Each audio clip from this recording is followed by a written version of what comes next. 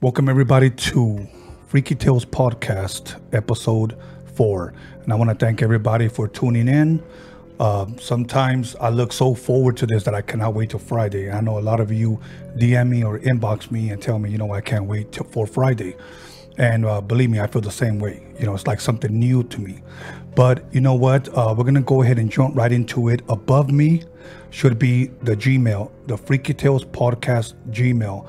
Where you can submit your stories. If you have anything that's happened to you, which is paranormal, anything freaky, anything ghost story, anything that maybe your family passed on to you that told you that happened to them, you can share it with us.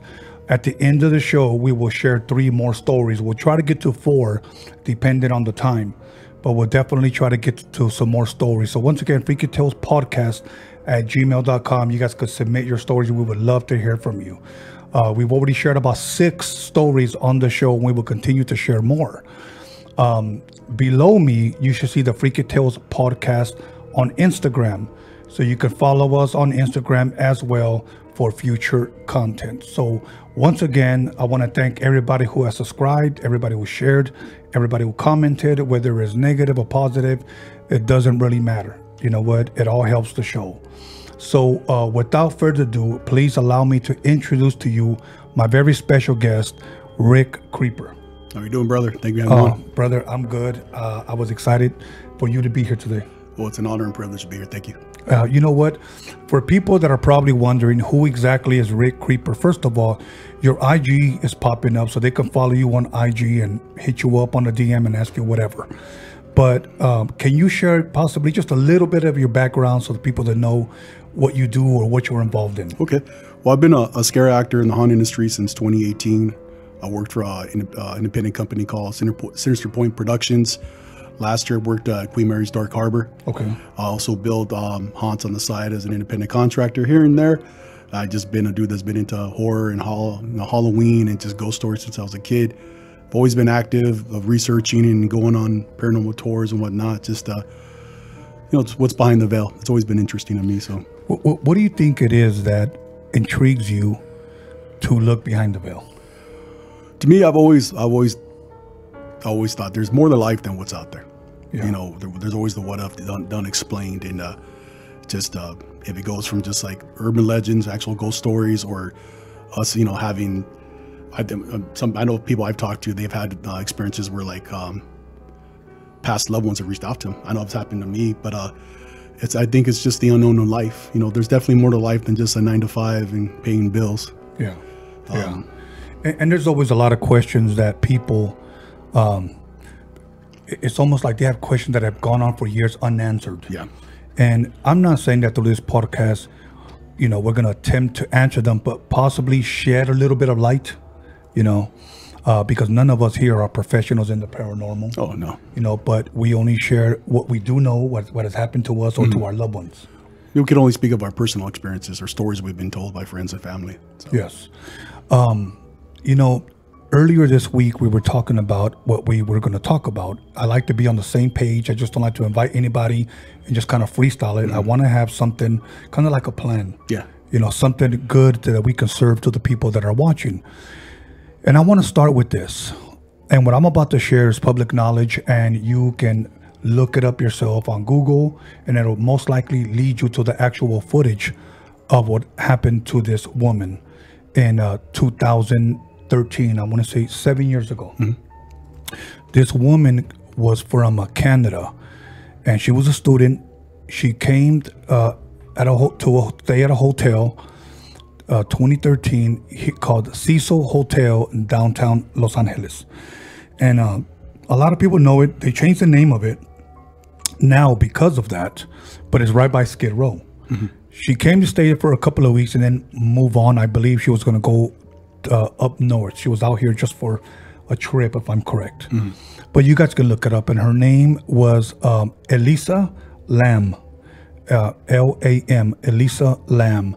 And the footage goes like this, and I know you're familiar with it, but I want to use this as a springboard, if you will, to jump into what we're going to be talking about.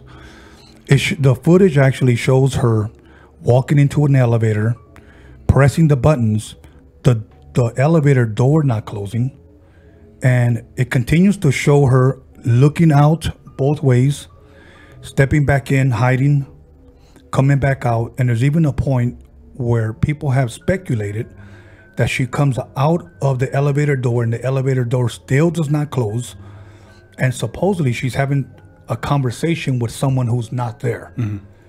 She comes back in, presses all the elevator doors, or the elevator levels or floors, if you will. Still doesn't close. She walks out, and this goes on for several minutes. The elevator door closes. Now, here's the interesting part. She disappears. Nobody knows what happens to her. I was surprised that they didn't have footage of the hallway of the elevator so that we can see where she went. We just had the footage from the elevator looking down at her. Well, I believe it was about a week later. It could have been 2, but I'm going to stick, I believe, to a week later. People started complaining that the water in the hotel started to smell. Some people were brushing their teeth with the water. Some people were bathing in the water, and water started coming out brown. I remember this. They finally, after searching, the police, search dogs, they couldn't find anything. They went up to the roof to check the water. On the roof, there's a huge tank. And within that tank, they found her drowned, dead, naked. The reports were that there was no way that this woman could have, because they never found her clothes. This woman could have addressed herself, climbed up, lifted up the lid, threw herself in there, and then covered the lid back up. Herself. Unsolved mystery. People speculating, this is where I'm going, that she was being chased by a ghost, talking to a ghost. She was seeing things. We don't know. We don't know. From what you can remember, what were some of the things possibly that you heard of where they, did you hear the same ghost story type of deal? I heard two different versions that it was actually, there was some type of specter, some type of ghost that was following her, and she was trying to get away from something. And also heard that was some type of, it was premeditated, it was murdered. Right. But I believe the building is actually, it's been known to have high cases of paranormal activity. And if I'm not mistaken, there's been actual investigations as well, as far as EVP and other people going in, recording video and getting EVP. So there's the two theories.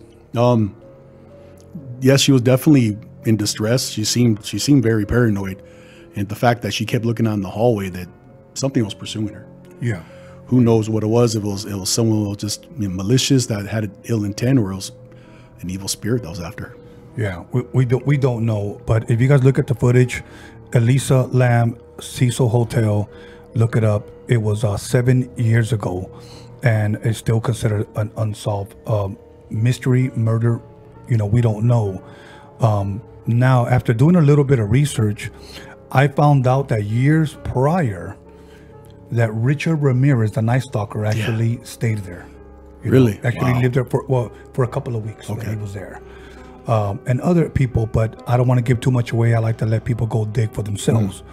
So now, after sharing that, my question to you is, since we're going to be talking about the paranormal, ghost, if you will, Rick, do you believe in ghosts? I believe in ghosts. I believe that people that pass from a tragic tragedy or a tragic death, their spirits linger. That's just my beliefs. half the time I think they don't realize they're dead, or there's an attachment to properties or possessions they don't want to leave. But I think there's something out there, definitely besides us, and especially something that has an old history, like these old buildings downtown LA, the Roosevelt Hotel and so forth. But I definitely feel even loved ones too that don't have ill intent, but the experiences I've had and the stories I've been told, it just I'm not surprised that there's something beyond the veil. There's more to life than just the grave. I think there's definitely something in the afterlife. Yeah, you know, there's some people that believe in hell, some people believe in heaven, some people believe in purgatory. And then some people believe that you could still be around. You know, it makes me think of the movie Ghost that came out, if I'm correct, in the 80s with Patrick Swayze and Demi Moore, when the guy died, but he didn't even realize that he was dead, like you said. And then there's others that see a light, and then there's others that dark shadows come for them. You know, it's funny because I have seen some of those dark shadows amongst people, and I've shared that here before. And I don't know if you want to get into it as far as one of your stories that you wanted to share about pertaining to either ghosts or shadows or whatever the case. So it's funny that your previous episode, you mentioned you had a guest on your other platform that you noticed that a figure or a dark shadow was hovering around him. So it's kind of the same thing happened to me when I was 19 years old. And we're all, you know, when we're younger, you don't make the best decisions. And at the time I was running around with a group of guys that probably weren't probably the best decisions to hang out with, and the smartest guys to hang out with. A lot of them are probably no longer here, or they're probably incarcerated. I was a young man, made dumb decisions. So we're at a get together at a house in a certain neighborhood we shouldn't have been in. And I'm approached by someone from that neighborhood. And he probably wasn't in the right frame of mind, probably drugs or whatever. And so he confuses me with someone else. And so there's an altercation, whatever, there's interaction, and I was put in a circumstance there that was life-threatening. But when I'm looking at him, there was some type of black aura or energy that hovered above him, and it didn't blend in with the night sky or the night environment. There was something above him, and it towered like 10 feet above him. And I'm looking at this guy, and I'm looking at what's behind him, and I'm like, and I just got the worst feeling, sick to my stomach. I mean, I was sick to my stomach because of a life-threatening situation, but also I'm looking at this entity or this figure, whatever it was, that was literally attached to him. So he came to his senses because someone approached him, said, hey, you know, you got the wrong guy, this, that, and the other. I left. And what I was told the next morning, that he had 2 other incidents with someone else, that eventually his life was ended that night. So whatever was attached to him, or whatever I saw that was projecting from him, or whatever entity, demon, whatever spirit was hovering above him, maybe it took over his better judgment. Maybe he was possessed. I don't know. And that was his death wish. Who knows? But the energy that I got from him, and it wasn't the greatest feeling in the world. And it got to a point, like I was like, either my life is threatened, I need to leave. And when I heard what happened to him, I couldn't believe what happened. So who knows, some shadow figure that was just predetermined his life, or was puppeteering to make bad decisions. But I obviously saw it. And throughout the night, he made bad decisions to the point finally his life was ended. Wow. So when I heard your story, it triggered a memory for me when I was 19. I'm 44 now. This happened when I was 19, and obviously I've changed my ways since. But I'll never forget that night because I'm focused on him and the circumstance we're in. I won't go into details, but I saw this huge figure that was surrounded, and it not necessarily like a shadow, but it had a human-like features, no facial features, just like a silhouette. Wow. And it towered over him. He was probably about a good 5'9", probably 5'10". I'm 6'4", but this thing was a good 3-4 feet taller than him. Wow. And it was darker than the night sky. And we're in the backyard, and this figure stuck out, and just that's been unsettling. I guess I could picture right now. So so when I heard the story you talked about, it was relatable. So, you know, here's a story that happened to me in 1994. I go to jail, go to county jail. Okay. And I'm in there. Everybody that's been to county jail knows that the worst thing for you to go to county is the processing. The processing is horrible. And they tell me to pretty much go in this room or go in that room. Yeah. Because we're about to, after we're there for about another 5 hours, they're going to move us into another room.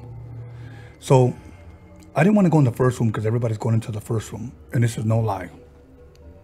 I saw this one guy, it's a bald-headed guy, probably about my height, okay? And I'm following him, and it was so weird because I saw his head. You know when somebody sweats, steam, especially if you're bald-headed, steam at the gym, especially you see guys that steam comes off their head. But this one was a little darker than just steam. I just thought it was weird. So he goes into the second room. Nobody's in the second room. And I follow him.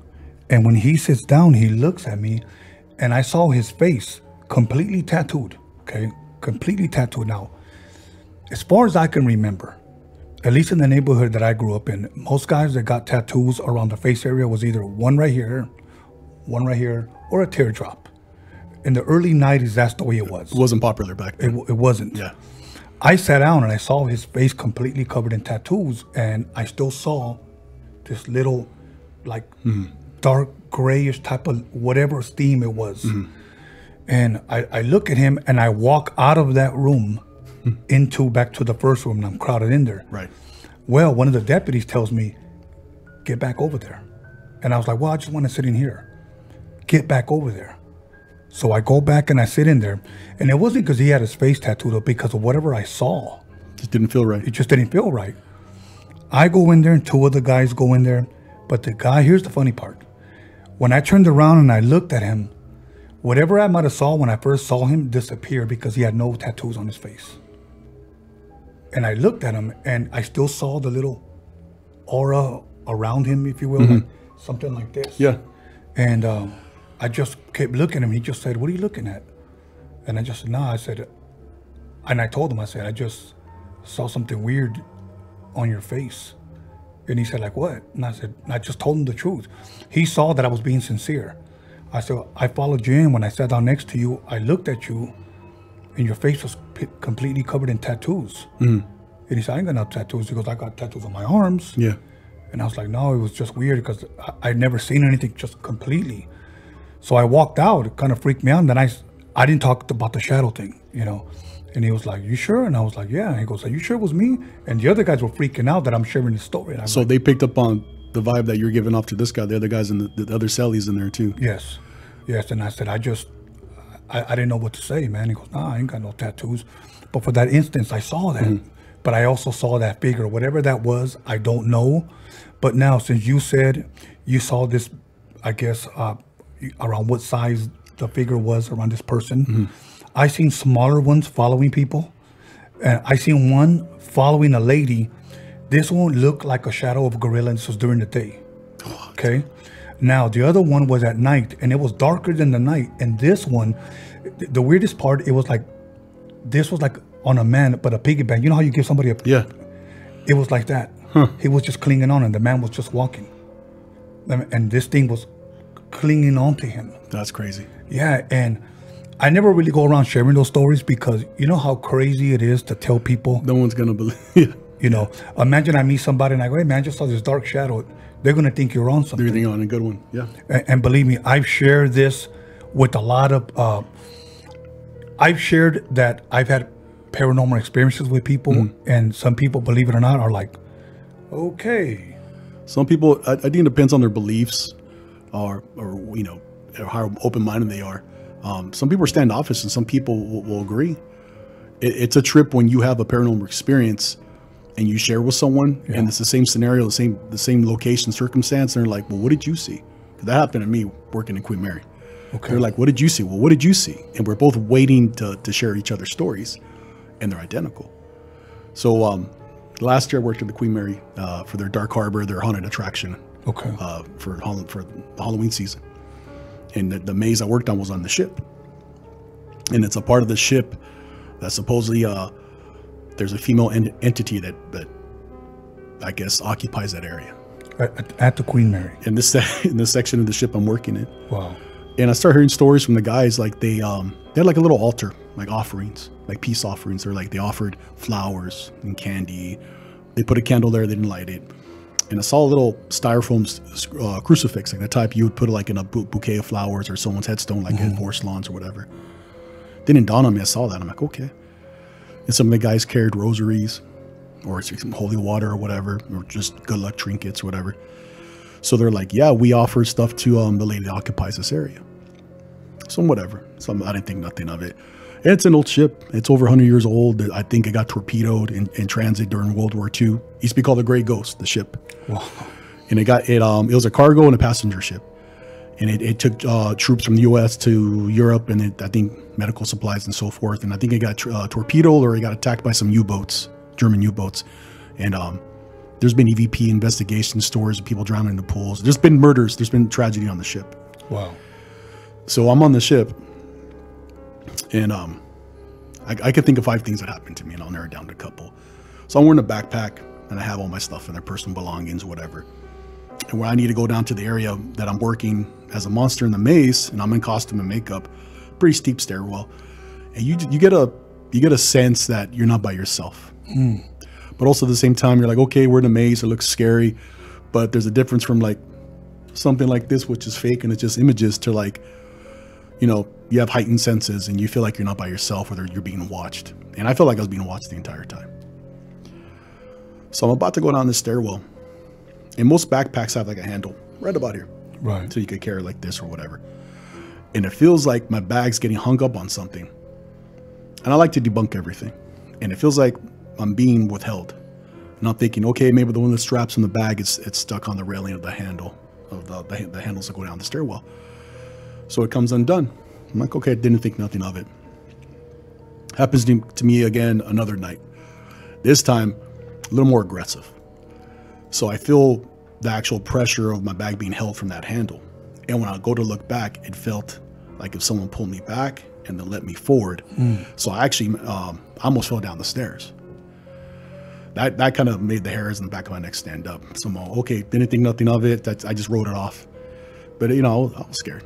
Yeah. So I'll go in the area that I'm working, and I'm supposed to hide in this area that's all tarped off, the black tarps, and I jump out and scare the guest.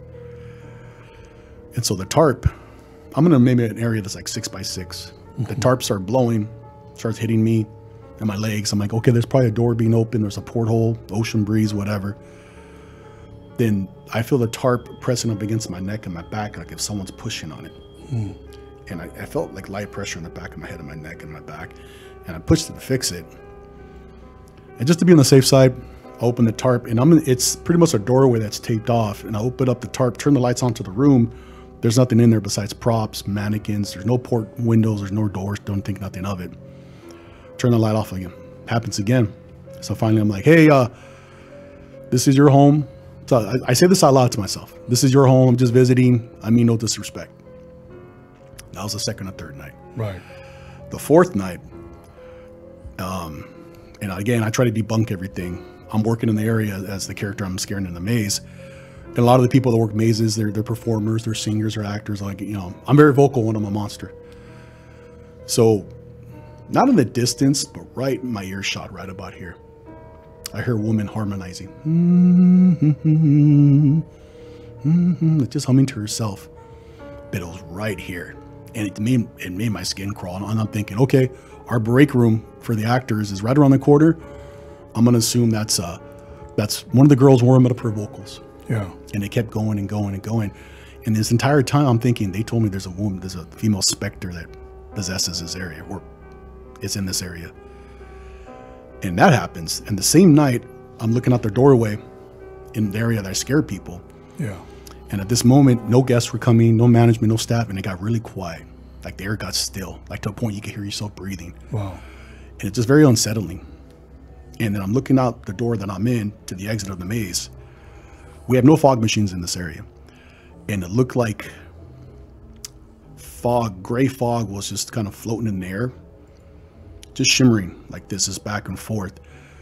And it looked like something wanted to manifest or develop. And I'm like, we don't have fog machines in this maze. We don't have an effect that does that. Wow. I share the same exact stories with the guy that works in the same area, but I don't share the stories first. I'm like, hey, let me ask you a question. And he kind of picked up on my vibe, like, there's something going on here. I'm like, well, what did you experience? He's like, what did you experience? When we talked to each other, we had the same experiences. The only thing he didn't experience was the woman harmonizing, but he felt someone touching him. He saw the figure, ghost or smoke, whatever was developed. He saw that. He got touched. He got pushed. It got to a point when he kept getting touched through the tarp, he slammed the door shut and he's like, I'm not going to work on there the rest of the night.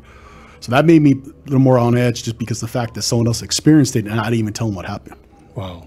And when I talked to other staff that worked there, one person shared with me that they had their hand on the wall and they're waiting for an actor to come around the corner so they can jump out and scare him. He had his hands on the edge of a wall and a skeletal hand came across and it kind of just touched hands, like a skeletal hand. And then he heard his name being called. He comes running up the stairs past me and he says, F that, I'm not going to work down there. I'm like, why? He's all, someone just touched me and someone just called my name. I'm like, you sure it's no one pulling a prank on you? He's like, no. Flash forward, that area coincidentally was known for a story that a man got killed in there. And it became kind of an urban legend on the ship, an actual employee of the ship. Well, they decided to open up that area to utilize it for the maze, and they actually made one of the actors that character that died. Wow. And coincidentally, people down there were getting sick or just getting hurt, falling, guests were falling. There's just some bad energy, bad juju in that area. We kept hearing over the radio, hey, this area, code blue, whatever they use. Coincidentally, that area would have the highest energy. People were getting hurt, sick, or just hearing noises and being touched. Wow. And that was just one part of the ship that I knew about. Right. And when I talked to other people that worked in other parts of the ship, they're like, yeah, this place has high energy. There's a lot of stuff going on there. You know, I'm going to share something with you, share two stories with you. One of them happened to me, I want to say I was 18, 19 years old. And since you said this thing or whatever the case was, or whatever it was, called out his name, okay? That's just... here's a weird one. Remember back in the days when, and these kids don't know today, we had to use phone books. Yeah. We want to look up somebody. Yellow pages, yeah. Okay. I had a friend that used to string up Coke machines. We used to go on our cruisers, and we used to have paper route bags. So what he would string up the Coke machine, press it, take all the money out, and all the Cokes would come out. So I would be in my cruiser and put all the Cokes there. Right. We went all around town cleaning house, okay? And one day, you know, I was trying to be a devil, you know, in Spanish, un malora. Yeah. So grab one of those coins, and I just put it in the phone booth. And I just looked up any number, and I'm not lying to you. While he's looking, while he's stringing up the other Coke machine. So usually I would just call somebody, hello, who's this? You know, hey, you know, that type of mess. And this person answered. Now keep in mind, I just kind of just went like this. Dip, dip, dip, dip, dip. And here's what I went. I go, hello. And that person wouldn't answer. Hello. I kept saying that, trying to scare the person, but I could hear the person breathe. This person was going,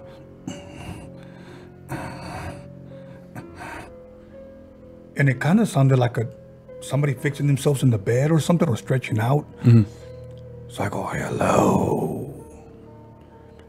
And I swear to you, this person said this, I know who you are, Tony. That's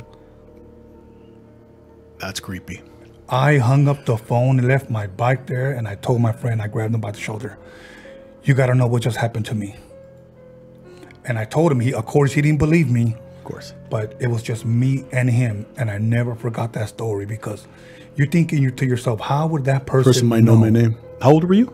About 18, 19 years old. Up to no good. Up to no good.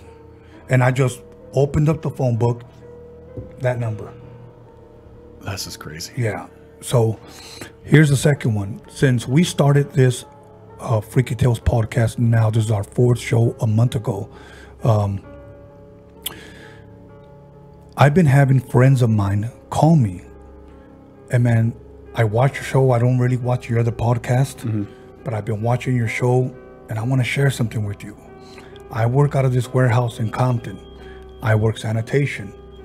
And there was a guy that was working with me. He lasted about 6 months, had a heart attack, and died here at the job. He goes, and ever since he died, I swear to you, there's somebody behind me all the time. That's crazy. He said, there's aisles. He said, there's aisles. And in these aisles, there's produce. I could be in this aisle, and here's another aisle and another aisle, he says. And you can look back and look through the aisles all the way to the wall. He says, and I swear to you, every time I turn, it's like if somebody's looking at me like this. but all I see is a dark shadow, and there goes these shadow people. Yeah. I don't know if these are ghosts, shadow people, bad energy. I'm not going to try to put a name to it, you know. But he says, and every time he goes, and then there's sometimes from, I think they call it the provisional vision, when you could look at your hand, you could be looking straight, but see something here. He says, I could be looking over here straight, picking stuff up, and I'll see somebody run by. You'll pick it up in your peripheral, yeah. Yes. He says, and I look, he says, and I've never experienced that before. Now he works these vampire hours, you know, he works, you know, late at night. He says, I take my lunch around 3 o'clock in the morning. He says, so I had to clean the restrooms this time.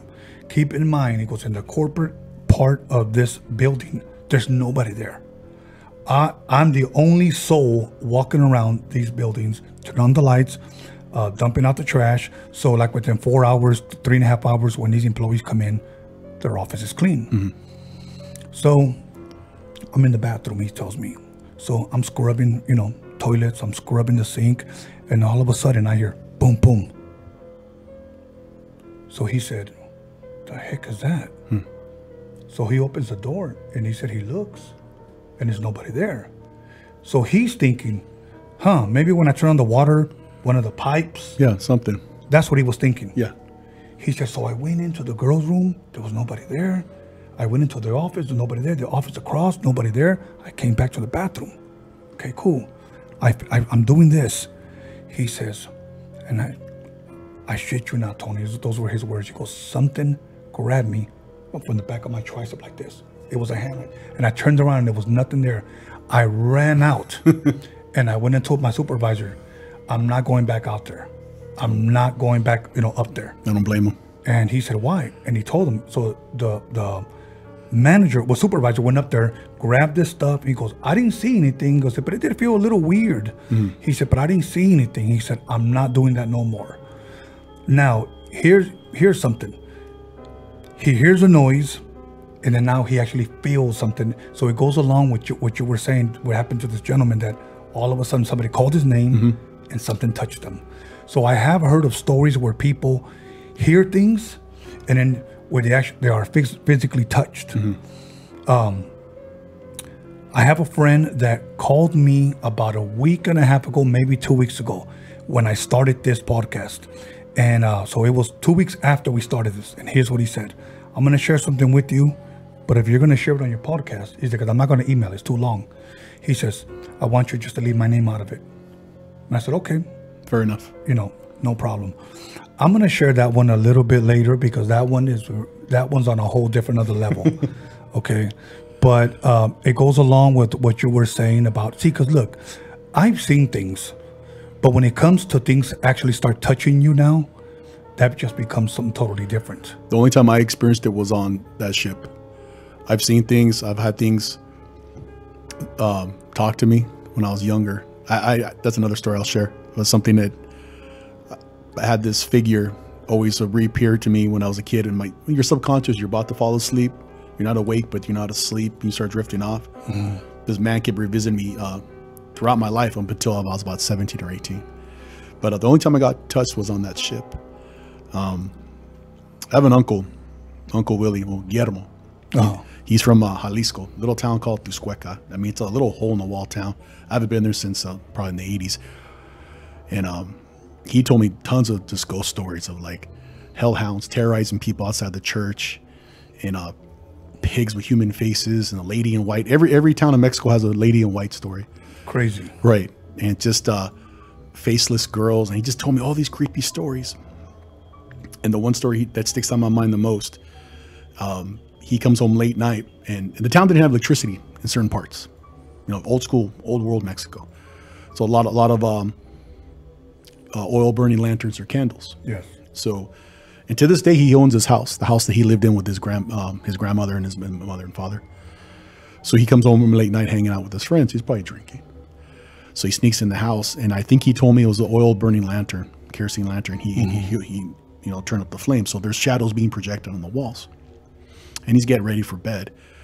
And in the back wall, he sees his own shadow being projected, and he sees a hand projecting over his head, reaching reaching for him, like his shadow. Yeah. And he says it's a elongated hand, long fingernails, and he got this vibe, and he sees it. And he sees his hand that's reaching for him, but like his shadow. And he takes off running. And he runs, I believe, into his grandmother's room, and he jumps under the bed. And he tells her what she sees. So what convinced him it wasn't him just imagining, or he was too drunk, whatever. His mother and his grandmother come into the bedroom. They see the hand. And prior to his grandmother coming in, she grabbed holy water. And she casted holy water on the shadow, and it reacted to it, like it kind of clinched, and it disappeared into the wall. And there's been stories that they talk about the la mano peluda or the mano pachona, and he's like, that's what it was. I'm like, come on, Theo. But he told me that story. Right. So flash forward, when he moved to this country, he got involved in restaurants, and eventually he owned his own. Went from working to owning to operating. So he opened a restaurant in Buena Park, right by Knott's Berry Farm. And this was more of a sit-down place with a banquet room and a little cantina, like a banquet room and hall and so forth. And I experienced things there as well. And so this is probably mid to late 90s. And one thing I remember, I have an older cousin who managed the place. He never liked going into the back office by himself when they were closing. And their staff told us they heard noises, the radio would change on its own, that the kitchen staff did not like being there late. The carts would slam. They'd hear noises all the time. So my cousin's like, hey, go with me to the back office. And I'm like, why? And this is back in the day, people still use cash. Yeah. He's like, I got to make a cash deposit in the safe, and then we're going to take off. And I've been hearing the stories. This is the first encounter that I had. And I'm not going to name the restaurant. It's no longer there, but the building's still there. Okay. So he goes into the office, and he tells me, and the only light that's on, it's in the office and in the front part of like the restaurant by the hostess station. Excuse me. So my cousin tells me, hey, start walking. I'll just walk with you. Yeah. No, just start going. So we're walking to the kitchen. He turns off the office lights, and I look back, and the lights flicker twice. Okay, faulty electrical. Yeah. And I'm like, hey, he's like, hey, just keep going. Like he's like, this is like a routine for him. Yeah.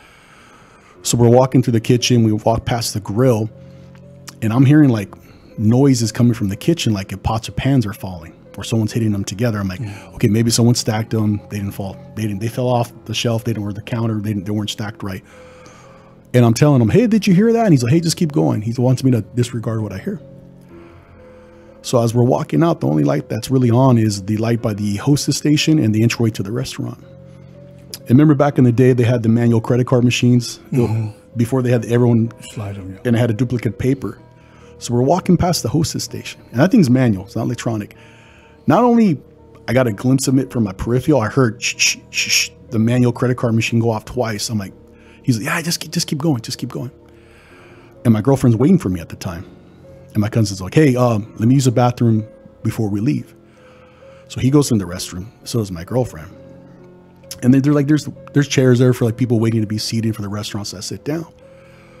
So above you, it's kind of like it's the second floor to the bank room. And there's just kind of like a landing up there. People could sit there and they could look down onto the main floor. So I'm sitting there and I'm trying not to look, but I'm looking up like this, up at the second level. And I pictured someone just like this, just looking down at me, watching me. Wow. And it just put me on edge, And I'm looking at the chandelier. And again, maybe it's my imagination. The chandelier starts just drifting a little bit. It's a big fancy chandelier. And I'm a young man. I'm like 21, 22, just overconfident. So we're walking out and he locks the door. And before he locks the door, I'm like, we're leaving. Not going to do nothing. I'm out of here. And the entire restaurant, majority of the restaurant, it's all glass windows. So, you can see the view of the restaurant, the banquet room and all that. So we're leaving.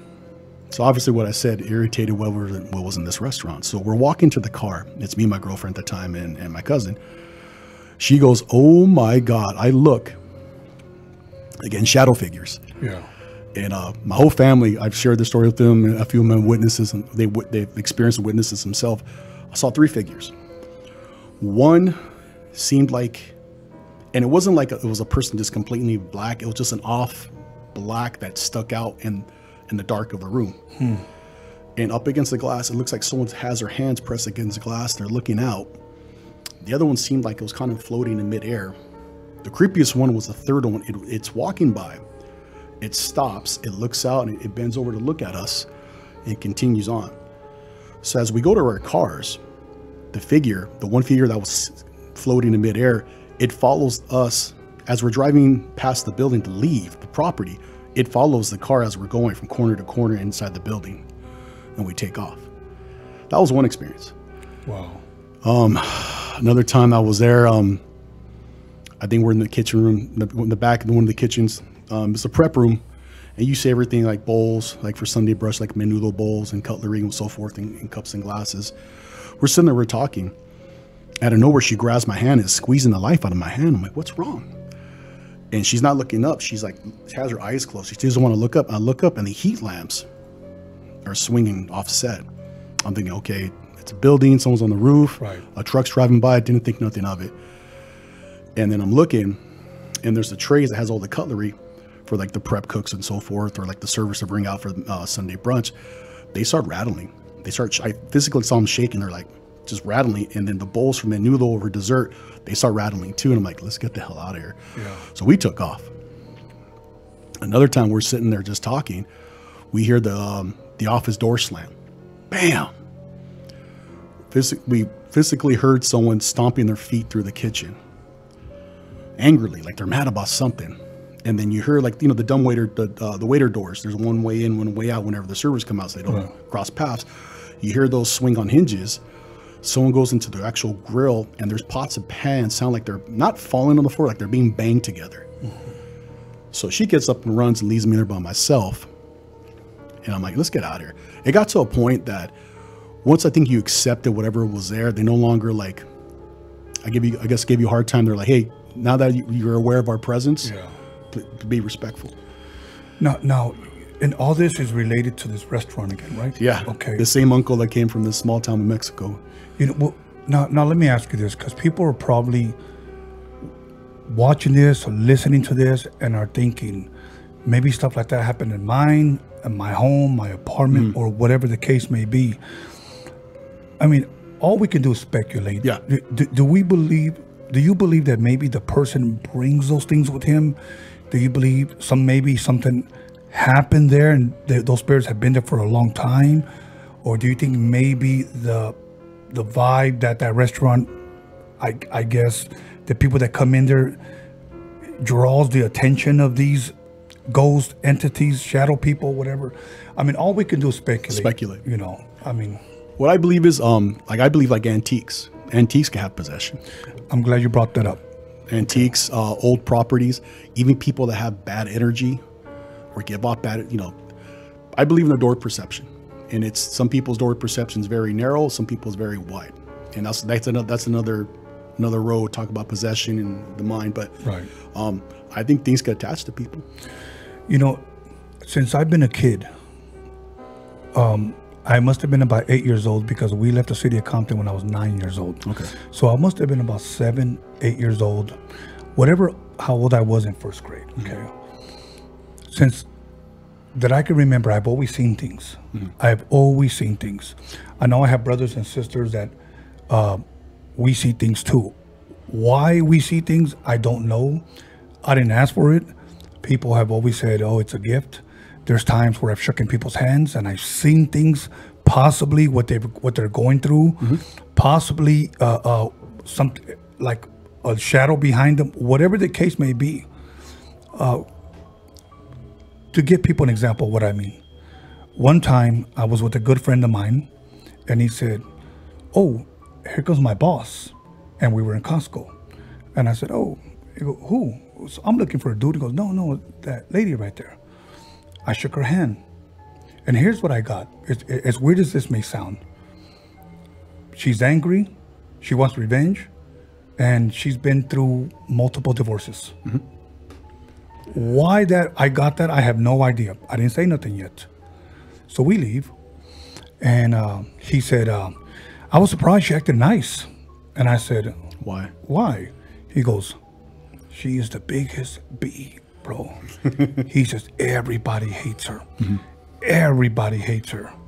And then he started spilling the beans. He goes, yeah, she's been like dumped, divorced like 2 or 3 times. You know, she always talks about, watch, you guys are going to get yours. All you males, like she has something against males. Wow. And then everything that I got from her handshake. Just from that. Why I received that, I don't know. Do I get that all the time? No. But there are times that I do get those things. You said you seen 3 figures, but one of them was like looking out of the window or something like that. I've seen that multiple times. Mm-hmm. I'll share that with you now. I have a brother that lives in Corona. Mm-hmm. Big house, a place they call New Corona, off the 15 freeway. Mm-hmm. And there was a abandoned house, like a brand new house. People live there. He said they used to live like rock stars. The house is pimped out. Okay. He wanted to show me inside the house. He goes, nobody's there. And I was like, nah, you know, let's just wait till somebody has the keys. No, I know how to get in. I know those people. And I was like, let's just wait. I didn't want to go in. Mm. So he's telling me, you could be my neighbor. You can move here. You know, you can, we could be like family again, because he lives somewhat far from us. And I said, I don't know, man. I like the city. I'm a city boy. Over here, it looks dead. But me and you will be hanging out. We'll watch football. He wasn't going to talk me into it. So he's eating lunch. I walk outside, make a phone call. I turn around and look at the house. 2-story, nice big 2-story house. I promise you, when I looked up, it looked like somebody walked and then went like this and looked at me. This is during the day. Excuse my language. This is during the day. Once again, it looked like this. Yeah. Like, no, thank you. And it startled me. I ran back in his house and I said, hey, man. And I said, who used to live there? He saw me startled, and here's what he said. Why, what did you see? So he experienced it too. Yes. And I go, yeah, I saw. So I shared with him what I saw. I go home. He calls me. He tries to laugh it off. He calls me. He goes, yeah, you didn't see anything. You didn't see anything. And I said, you're not going to convince me. To move in? Yeah, you're not going to convince me. So then all of a sudden, I lost contact with him. Like he dropped the phone. And he said, let me call you right back. That's what he said. About 15 minutes later, he calls me back. Mm-hmm. And he said, okay, I believe you. And I said, about what? And he said, when I was talking to you and you were telling me, and I was telling you that's not real, something passed right in front of me and I dropped my phone. No, now it was in his house. Okay? So now that's why I ask about, do certain people, you know, I like what you said, antiques, because I have a story about that. Mm-hmm. Is it people that draw these things more than others? Is it things that people buy that it comes with it? Is it a house? And again, all we can do is speculate. A family friend of mine, I want to say 1996, hits me up, call me. They swap meets and yard sales and antique stores. They passed by a house that was, I guess, selling everything. They saw some congas. Mm-hmm. And the guy, you know, he's a Latino, and he said, yeah, I'll take this. How much? He goes, well, you're trying to get rid of $5. Cool, I'll take it. Whatever. He said every night for about 3 nights straight, every night when turn off TV, turn off the air conditioner, whatever, go to sleep, he'll hear a scratch. Mm-hmm. Every night. So he's thinking raccoon is under the house, there's rats, there's a cat, something is stuck in the house. He said, because I would walk around and I would literally all the time. And he was like, I don't get it. Mm-hmm. I don't get it. The next night, I don't get it. It just kept happening. It got to the point where I was losing 3 days of sleep. He said, so I kind of did the math on when that all started. And it was when I bought those congas. Okay. And he said, and I knew they were old. He goes, I didn't even know how to play them, but I figured they looked nice in my living room. He said, and finally, on the 3rd night, or he said around 3:30 in the morning, he says, I started hearing. He goes, so I told my wife, I'm going to get up. I think I know what it is. And as I'm getting closer and closer to the congas, he started hearing it. So he's thinking he must have placed it under a rat and was trying to get out for the longest time. Mm-hmm. So he turns it upside down. It stops. There's nothing. He's looking. Turn on the light. Nothing. Looks, nothing. Here's what happened. Puts it down. He just said that was it. Would it happen the same time of night? The same night. When he looked at it and he just put it down, thinking, okay, this is not it. Okay. But as soon as he put it down, it was coming from that. I took it outside. I couldn't sleep the whole damn night. I went back to that house. There was a family there, and I asked them, who did you get this from? And he said, well, when we moved in, he said, there was a family over the year, and they gave us all of this stuff. He said, so we don't know where it came from. No, thank you. He goes, we're just trying to get rid of it. That's why we sold you $5.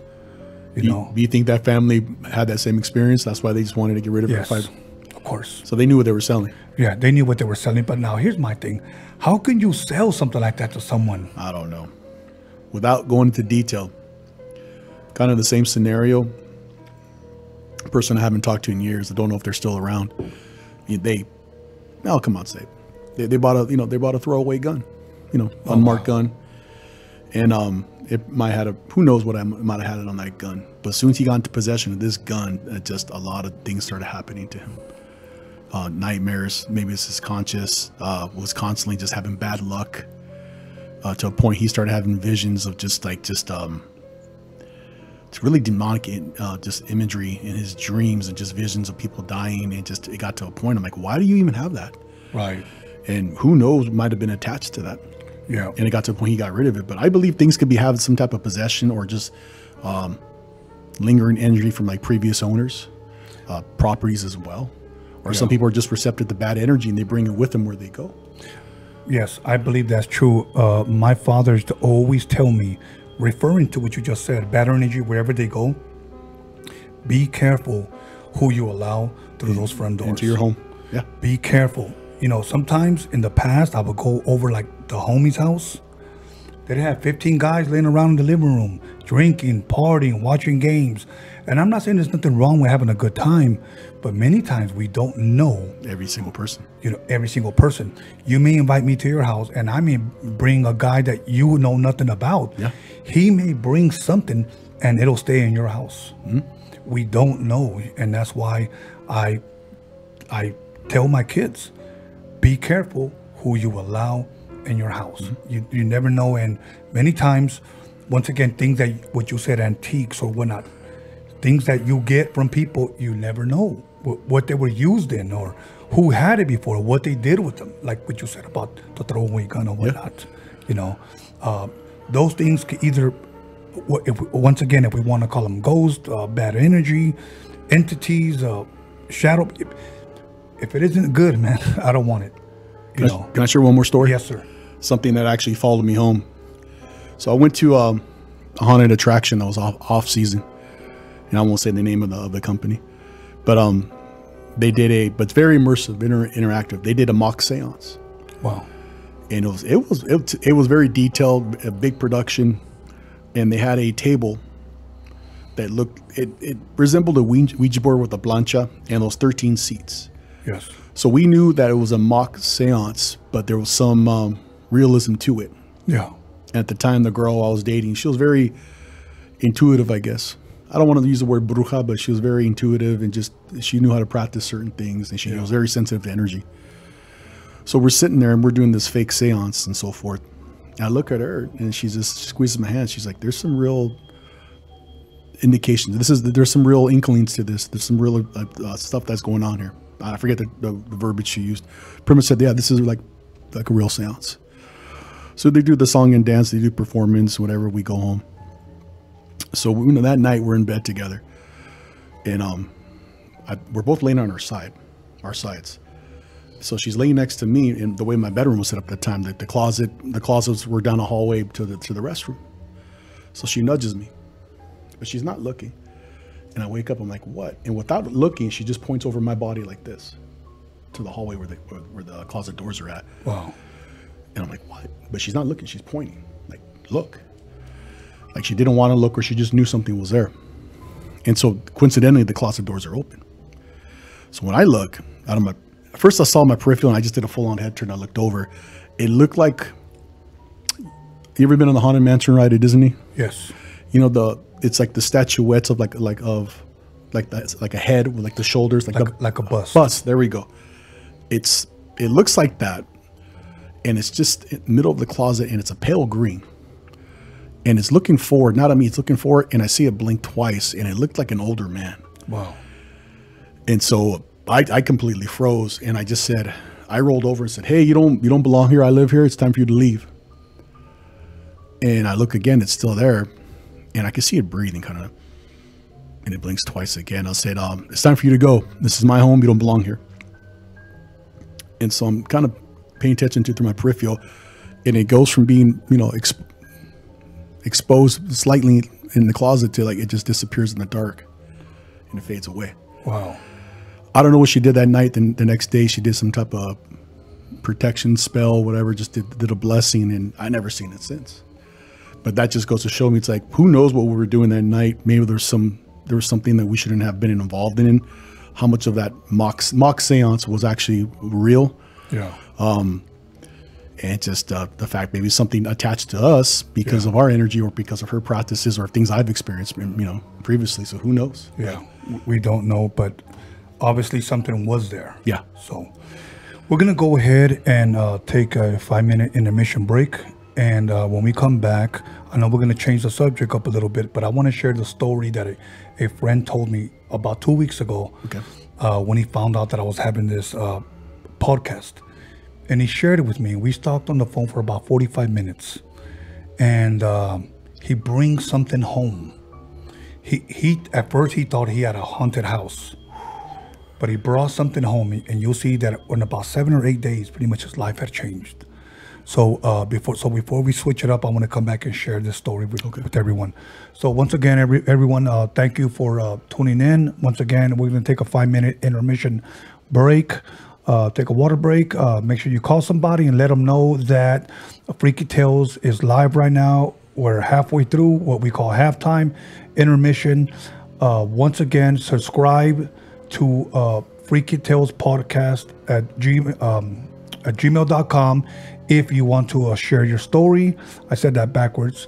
But also follow us at Freaky Tales Podcast on Instagram. On Instagram, Freaky Tales Podcast on Instagram. And once again, Freaky Tales Podcast at Gmail if you want to share your story. If you want to say your name, that's fine. I know one of the stories we're going to be sharing when we return, this person wants to be named anonymous. So we'll respect that. So once again, 5 minutes intermission. We'll be right back.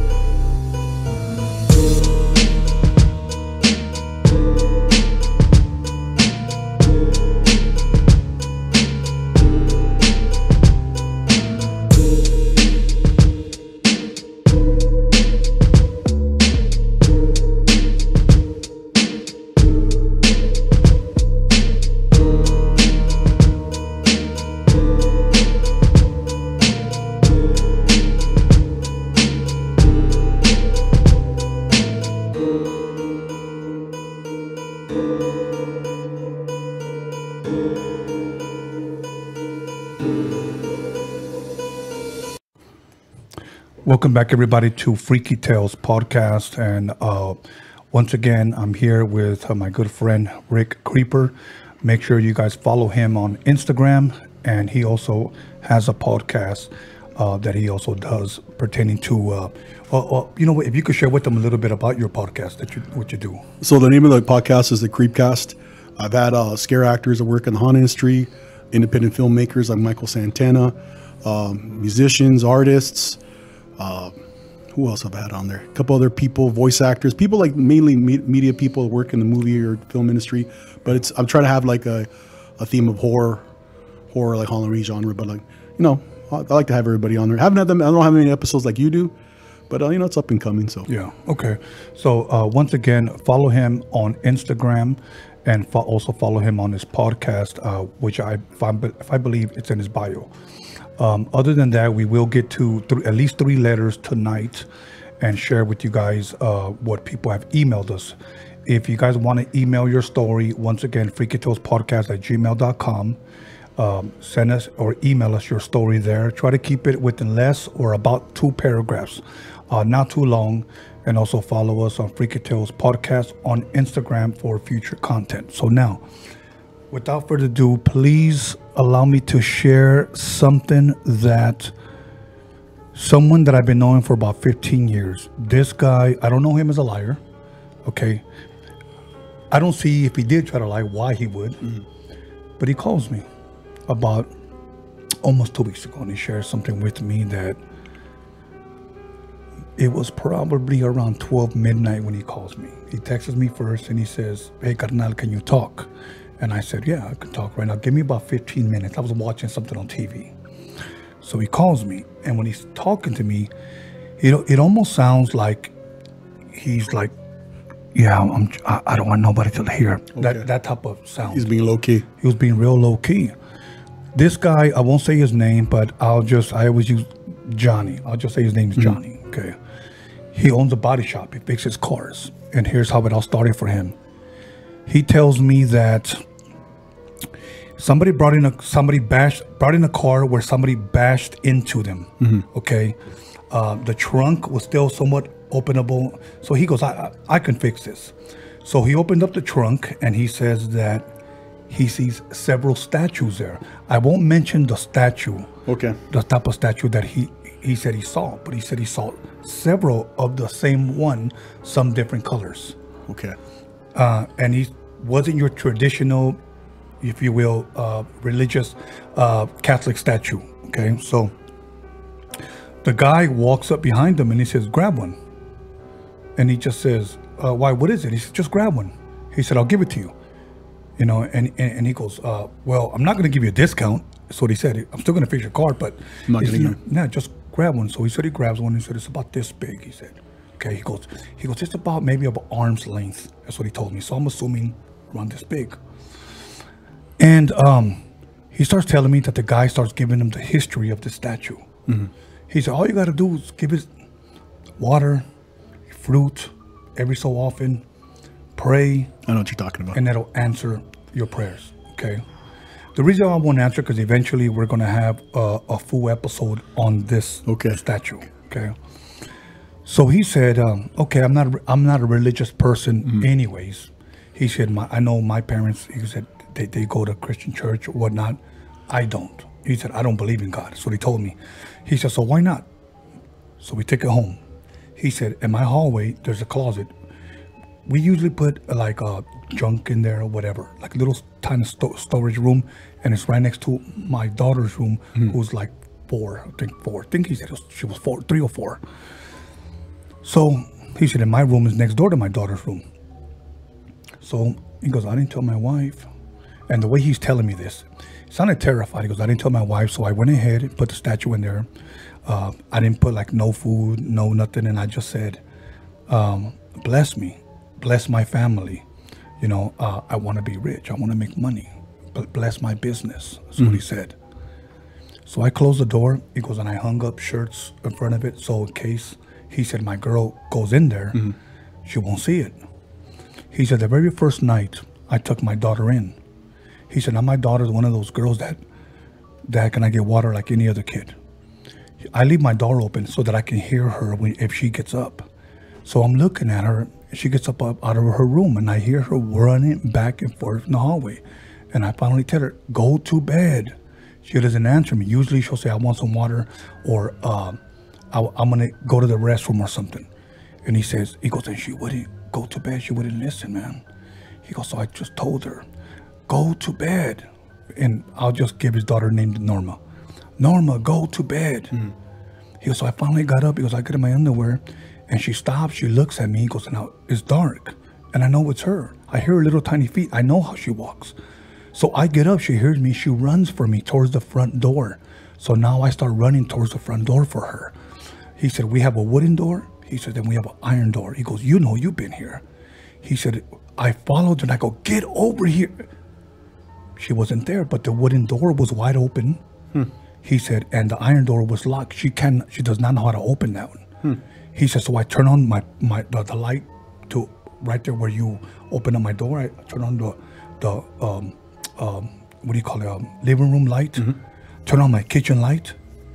He goes, and the first thing I said, let me go check on my daughter. He goes, so I go to my daughter's room, carnal. He goes, and she was in bed. He goes, but she wasn't covered. He goes, it was almost like somebody grabbed her blankets and took them off for her. Because she was like, he goes, she was cold. You know, she was all cuddled up. So I covered her. He said, that was the first night. It freaked me the hell out. He said, it really, really freaked me out. He said, the second night, I'm shaving, getting ready for tomorrow. I don't want to go to, he goes, I don't want to go to church all barbon, you know, 5 o'clock shadow. He goes, so everybody's asleep. He says, my daughter, my girl's asleep. I hear boom, boom at the door. He goes, my bathroom door. He goes, bro, he goes, that scared the hell out of me. And I said, okay, so what happened? And he goes, I heard it again, boom, boom. So I'm thinking, it's me, I'm in the restroom, go to the other restroom. So I open the door, there's nobody there. He says, so just to double check. I go in my daughter's room, she's knocked out. He said, my lady's snoring. Nobody else in the house. He said, but this next one, he goes, draw me to my knees. And I said, okay. He goes, so I just closed the door. And he goes, this time, he was being a little scared. I locked it. Locked it. All of a sudden, boom, boom. Aggressive. Yes. He said, I fell down. I fell back. He goes, I'm not going to lie to you, carnal. He goes, I was there for about 30 minutes. I couldn't get up. He said, I just kept staring at the door. He goes, I couldn't get up. And I said, is there anything, like, was there somebody trying to open the door? He goes, no, I didn't see the door handle or anything move, but I couldn't get up. He said, after possibly like 30 minutes, he said, I grabbed my phone, hoping that my girl, I'm calling her, hoping she would wake up and come to me. Yeah. He goes, but she didn't. So I finally got up. I looked everywhere, nothing. He goes, so what I did, I got my 9, put it under my pillow, and knocked out. So that was the second day. The third day, my dad calls me. And he tells me, hey, you know what? They're fumigating my apartment. Can I stay a couple of days? I said, no problem. He goes, he stayed 3 days. He said, my dad's old, diabetic, goes to the restroom a lot. So he came. He says, and I give him the guest room. Me and my dad stay up. He goes, I'm drinking. My girl's mad because I haven't gone to bed yet. Every story that this guy's sharing with me gets freakier and freakier. And keep in mind, it's at 12 o'clock midnight. And he's sharing all these things with me. And in his tone of voice that he's using, it's freaking me out. So here's what he says. Me and my dad are watching movies. He was we're watching like Netflix and stuff like that. He says, and it's like around maybe 12, and he decides to go to bed. He goes, ya me voy a la cama, mijo. So I walk into his room. Can you need anything? No, I'll be good. Okay. I'll be in the living room watching a little bit more TV. He goes, my girl's asleep. Checked on my daughter, everybody's asleep. I'm watching TV. He goes, it's probably about 1:30. I start dozing off a little bit. Now it goes about an hour and a half. I hear footsteps in the living room. I mean, the hallway. He goes, I got a long hallway. And he says, he goes, you know the hallway right there? I go, yeah, I've been to your house plenty of times. He goes, I hear footsteps, but these are my dad's footsteps.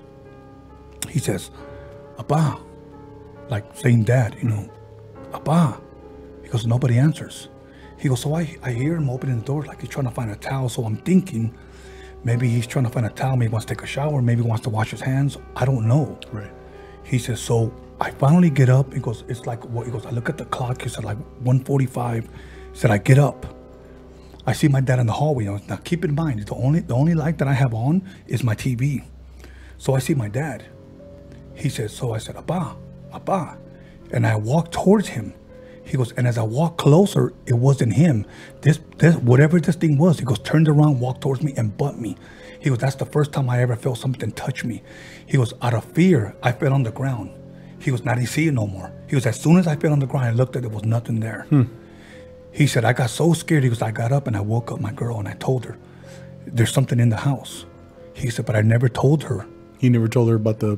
Whatever he had. He goes, I'm going to go check on my dad. So they get up together. The dad's asleep. The daughter's asleep.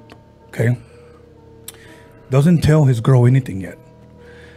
And I tell him, dude, it gets worse? And he said, yeah. Okay? He said, for possibly 2 days, nothing happened.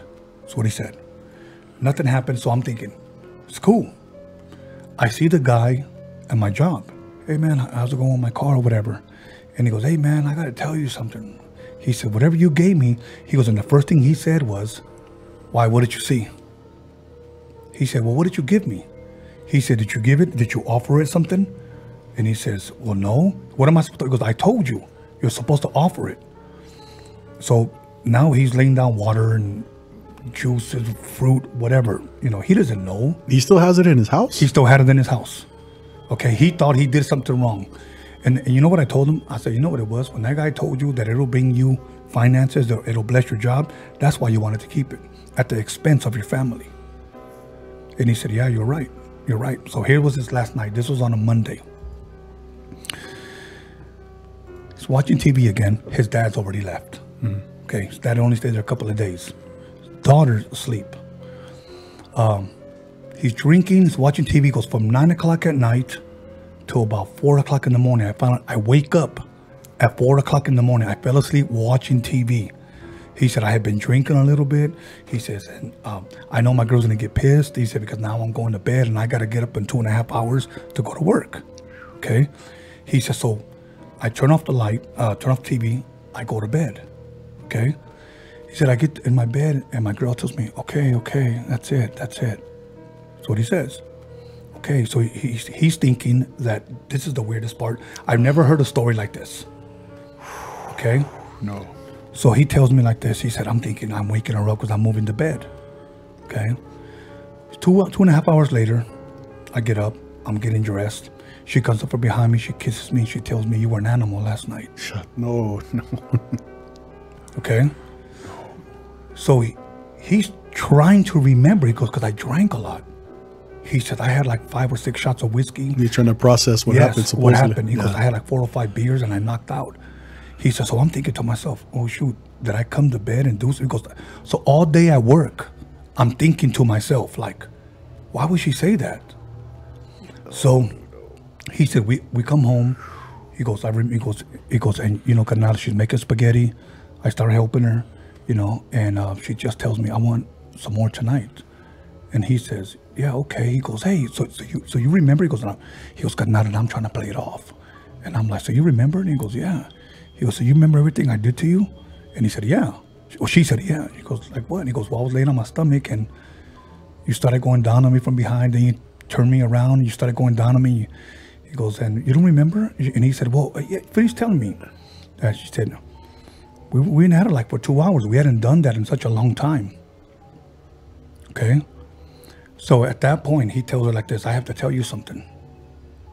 And she says, what? He goes, she knew I was serious. I took her outside because I didn't want my daughter to hear.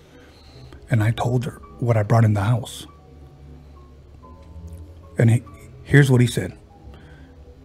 Is there anything that you can tell me or to convince me that that was me? Because I knocked out on the couch. That's what he said. Wow.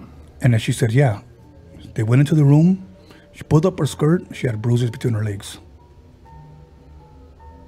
That's okay. I'm hoping he got rid of, you know what? At that moment, he got rid of it. And I said, what happened to that dude? He goes, I didn't want to see that dude. I had my boy give him back his car. He goes, I fixed it. He goes, but I got rid of that thing. So now, I know this isn't the subject, and eventually we'll get into incubus and succubus or whatnot, but I have heard of these stories where women wake up with bruises between their legs. There's actually a movie, I don't remember the name of the movie, that a woman was being, she had a sexual relationship with the spirit in her house. It's a movie from the 80s. I wish I remember the name. Really? Yeah, and there was a book I read too. God, I'm drawing a blank. There's a book I read when I was in elementary school. Shouldn't have been reading it, but a family being terrorized by whatever entity was in a home and actually sexually assaulted the husband. Wow. So that's freaky. This happened. He just told me this about a week and a half ago. So this was recent. This was recent.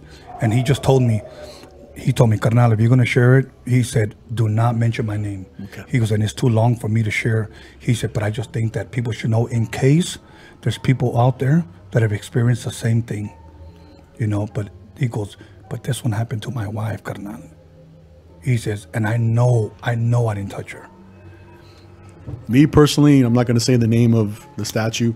As soon as I would lay eyes on it, no, I'm good. I'm good. You don't bring stuff like that in your home. I know the history. Some people, I'm not going to go into detail. Okay. Some people pay homage to it, but I can't. Now, I know before the break we talked about that we were going to be switching up the subject, and there were some things you wanted to share. So if you can open that up and share with us. Yeah. I know you had a couple of stories as well. Yeah. You want to get into history, legend, like lore? Absolutely. So I grew up in San Gabriel Valley, La Puente Hassana Heights area. Yes. And there was an area that we knew that always had ghost stories and legends and lore. It was called Turnbull Canyon. So Turnbull Canyon, on the north side of Turnbull Canyon, it's North Whittier. On the south side, it's Point Hills area, close to the Point Hills Mall, where they actually filmed parts of the movie Back to the Future. Oh wow! So I grew up right around there, and we knew as kids, like, there was always like these freaky stories of cultural, cult rituals going on there, murders, bodies being found. It just, you never went up there. Gang initiations. There's always these urban legends. Yeah. And so as a kid, we rode our bikes up there, and you really didn't. You're a kid, you don't really know, but you're kind of freaked out because you're riding up there.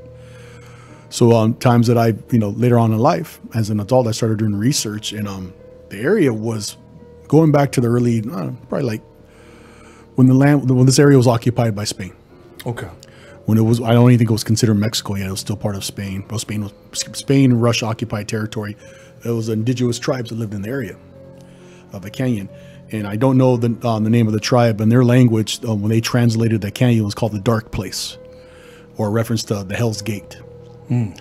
So apparently it was an area where they performed a lot of rituals and so forth. In time, eventually, I think it was the conquistadors. It might have been another era. Eventually, the Spaniards either put the indigenous people into missions and forced to Christianity, or they're killed eventually. So a lot of manslaughter happened. Wow. So obviously, there's been a history of murder and just tyranny that happened in the area. Flash forward 1930, there was an insane asylum that was actually in the area that catered to, back then, Los Angeles stretched all the way to San Bernardino County, and they consider the Inland Empire like the country. So that same asylum would cater to people like in Whittier and Downey and so forth, Pasadena. Apparently, there was a tragic, there was a fire that burned the place down to the ground. So a lot of people died and so forth. So there was always kind of like a lore that people wanted to go there and find this a lunatic asylum. And there was one story I heard of, and I actually read about it, where some of the they didn't tear down the structure entirely. It was still up intact, some parts. You could actually see where they did like the lobotomies and so forth and other procedures to make people sane. Yeah. And some kids were up there messing around, and they actually got into one of the shock therapy rooms. And one of them was messing around with some of the gear. Actually, it was a headpiece they put on, and they actually electrified themselves and died in front of their friends. Wow. So flash forward to 1935, 1940. There used to be a few orphanages in Whittier, and a lot of the kids started disappearing little by little. And a lot of the remains of these kids they'd find in this canyon for some reason. I don't know if this is true. This is what I read and I was told. Excuse me. They associate a lot of the kids disappearing from Whittier and the orphanages. Random kids on the street or from the orphanages, they associate it to occult rituals happening to the area. And there's been stories of people seeing shadow figures, not necessarily like kukuis like this, but more like a shadow figure in a robe. But they would find these remains in certain positions, like if they were a part of a ritual.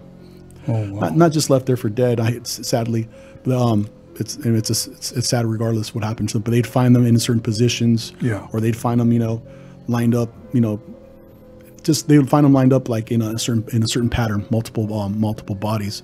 But if for some reason it was always children of a certain age.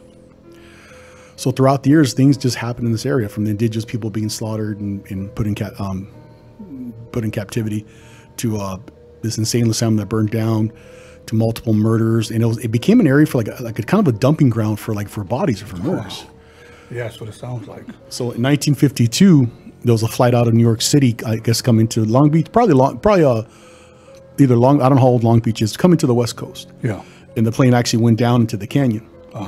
And again, I don't know why, but the flight had majority of the passengers on the flight were children. Out of 29 passengers that died, majority of them were kids. So this just kept happening throughout the years, and it got to a point where the area developed kind of a reputation like an urban legend to being a dark place, and they got labeled the Hell's Gate. Flash forward, I think 2020. I'm not going to say her name. 2009, a woman was found going door to door in the local neighborhood, knocking on people's doors, and she was probably in her undergarments, and her throat was slashed. She was dragged up there by friends, supposed friends, and they attempted to murder her. And somehow she got away and went door to door knocking on people's doors for asking for help. And throughout the years, up until recently, you found bodies up there, unsolved mysteries. Not too far from there, and it's a little off subject, there's a park. I forget the name of the park. I don't know if you ever heard. So one of the original members from Los Lobos. I don't know if you ever heard the story. No. I believe it was the original vocalist. He was incarcerated for murder. Wow. He murdered his girlfriend. I believe the name of the park is Otterbein Park. It might be a different name now. It's across the street from the Point of Hills Mall, which is close to this area, the Point of Hills Reserve. He actually murdered his girlfriend, left her for dead in this park, but he was caught for the murder. So from that park, Otterbein Park, to the National Reserve, the Point of Hills Reserve in Turnbull Canyon, there's just been all these incidents of people to be murdered or just urban legends. The whole cult thing, I'm not too sure. It seems more of like just like ghost stories. Yeah. But there has been cases of multiple murders and just bodies found in this area. And people go hiking there. It's a 4-mile hike. And what's funny, the girlfriend's like, yeah, you know, she's an avid hiker, the girlfriend. And she's, oh, we're going to go hiking to this new spot in Whittier. I'm like, where? And I'm thinking, there's not no hiking in Whittier, you know. She's like, there's some hills, some canyons. I'm all, Turnbull Canyon? She's like, yeah. I'm like, okay, I'll tell you some stories when you get back. And going back to as a kid, we heard ghost stories and just things that happened there. But not just like, you know, the ghost stories, but people being murdered and left for dead out there, bodies being dumped, going back to the 50s. Yeah. You know, if somebody invited me somewhere and said, you know, the Devil's Gate or whatever, you know, you can miss me with that one. You know what I'm saying? I'm cool. I don't want nothing to do with the devil, you know. But if I'm correct, I think my niece, if I'm correct, told me about it and told me you should go check it out. I'm going to be real with you. And maybe I'm like some people out there. Some people may say you're a scaredy cat. I don't go messing around with stuff like that. I know. Yeah, I have and I haven't. Yeah. You know, there's some people that have said, over there, se me pareció el diablo. The devil appeared to me there. Or I seen something there. I'm not the type of guy that's going to say, I'm going to go see if he appears to me. Because believe me, the stories that I have heard from people that say that they've seen things are not pretty stories. And many of them don't come back the same, you know, mentally. Yeah. My aunt shared this story with me. And I've never forgot, this happened in Juarez. Okay. She said that her son, I guess, liked being around her whenever she would talk. Well, the stuff itself we're talking about, paranormal, se me pareció el diablo, the devil appeared to me, I saw this ghost, I saw La Llorona. You know, because for some reason, not just Mexican families, but families all over the world have had these experiences where something appeared to them. So we know they're just not old folk stories. We know that there's something going on in the supernatural realm and in the paranormal realm that we just cannot explain, but we talk about it because it intrigues us. She said that one time that she tucked her son, you know, in bed and told him, if you don't stop, se te va a aparecer el diablo. Yep. How many times have you been told that? Yeah. Yeah. You know, well, she walks in the room because he's making unrecognizable noise, usually a mom or no, something like that. But she hears unrecognized. She's telling me all this in Spanish. She's telling my mother before, many, many years ago, and I was probably in my early 20s. She walks in the room and she sees her son who is probably maybe, I don't know, 4 or 5, 4 or 5, jumping up and down, and his head is hitting the ceiling. He's jumping up and down, not on a bed, but from the ground. He's standing on the ground, and he's jumping up and down. He said his eyes are wide open, and he's making a noise like if he's suffering. You know, he's not yelling. The way she said, like, something like that. And he was jumping up and down, and his head was hitting the ceiling. And she grabbed him. When they finally calmed him down after a few hours, that he said, "Se me pareció el diablo." That's what he said. I've never heard of anybody, especially a kid, jumping up and down with his head hitting the ceiling, back and forth. I mean, how would you react to something like that? I don't know. I wouldn't know what to say. Yeah. But, many times our families will tell us those things, stay in bed or se aparece el diablo or whatever, and we stay terrified. Yeah. Sometimes I even wonder if we saw things that maybe weren't really there, but because of what our parents told us, we did. But yeah, so that was one of the stories. Now, here's a freaky story. Probably a little bit off subject, but it's the same house that they were in. My grandmother, when she passed away, I don't know if you've ever heard of stories like this, especially it was in Juarez. When she passed away, her house fell over. Like the house demolished? Yes. What? Her house just fell flat. Okay. A lot of people, because she lived in a rancho. Okay. The only people that ever saw it were the people that lived there. So those are the eyewitnesses. So that's what was told to us, and it was giving us a picture. When she was in the hospital, when she died, they said that the house flattened. What the? Now, I didn't see it, but I'm going off of relatives and people that we know that actually saw it. And it's not, every single one of them has the same story. Throughout the years, their stories never changed. Because that's one thing, usually when somebody tells a lie and they tell the story later on, it's a different, they add a little twist to it. The next time it's a little twist. This story has been consistent ever since.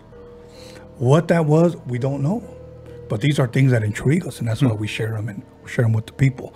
But other than that, was there anything else that you wanted to share before we get to these stories? Yeah. So a quick story about my grandfather.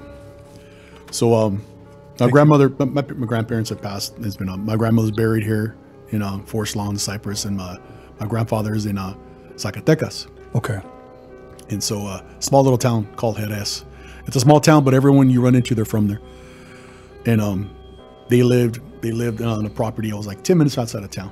And my grandfather was here for years. He was a union carpenter, retired, went back to Mexico. So he could work with his hands. Yeah. So the house he had was about 2 acres of land. He was always working. He had a little tool shop. And he was always whistling when he worked, and he was always like humming, making noises and stuff. He passed away. And so relatives live on the property still. It's called El Espacio. And so I think one of my tios that lives in Mexico, he still takes care of it. And they would have family get-togethers. And this happened a couple of years ago, 2 stories. So they had a family get-together because it's a big property. And so at the end of the day, they're cleaning up, and they're picking up all the trash, whatever, throwing things away. So one of them's like, someone was looking for trash cans or something. And when they're looking for this trash can or trash bags, they hear my grandfather say, "Hey, there's some trash." They hear my grandfather's voice. There's some trash cans in the back of the house. Use those ones. And he comes back white as it goes. And he says in Spanish, and he's all, "I heard the voice of Don Miguel." And so keep in mind, he's got his workshop. Yeah. He's got his workshop attached to the house. So the workshop's like, it'd be like kind of like a back house that had like an apartment home above it. Yeah. So he's got his workshop, and he'd go in there and do carpentry or whatever. And they told me many times that they'd walk past it's a storage unit, his workshop, and they would hear him whistling. Wow. They would hear him whistling. Someone claims they saw him working the land, because he had like horses and sheep or whatever, and he had like an acre and a half of land. And they saw him in the distance working on the fence line, and so he's still out there. And I believe it. I believe it because he was always an active person in the mall. If anything, that'd probably be his final resting place. Wow. And they told me the stories in a way like it's comforting, but at the same time it's a little creepy. Mm-hmm. Like if I saw my grandfather, I'd be like, holy shit. But they told me those stories, and I'm not surprised. It's just like, my sisters have told me this. I haven't seen anything like this. First of all, my mother passed away first, and then several years later, my father passed away, about 10 years apart. When my mother passed away, I don't know if you've ever heard stories where people say, my mom passed away, but I thought I saw her. Mm-hmm. Like some people would say, I saw her at a bus stop. I saw her walking out of a market, almost like it was identical. Mm-hmm. I've never seen that, but all my sisters have told me, I saw my mother today. And after a while, I used to tell them, be careful. Be very careful, because we don't know what that is. Mm-hmm. Is it possible? I guess anything is possible. Is it possible that it's a deceiving spirit wants you to welcome it home? Mm-hmm. we don't know. We True. can only speculate. Recently, my father was a guy that he had blue eyes, real light-skinned guy, blue hat, blue shirt, blue Dickies, tennis shoes. That's just what he wore. That was his attire. My sisters went on a road trip. I got 4 sisters. They went on a road trip.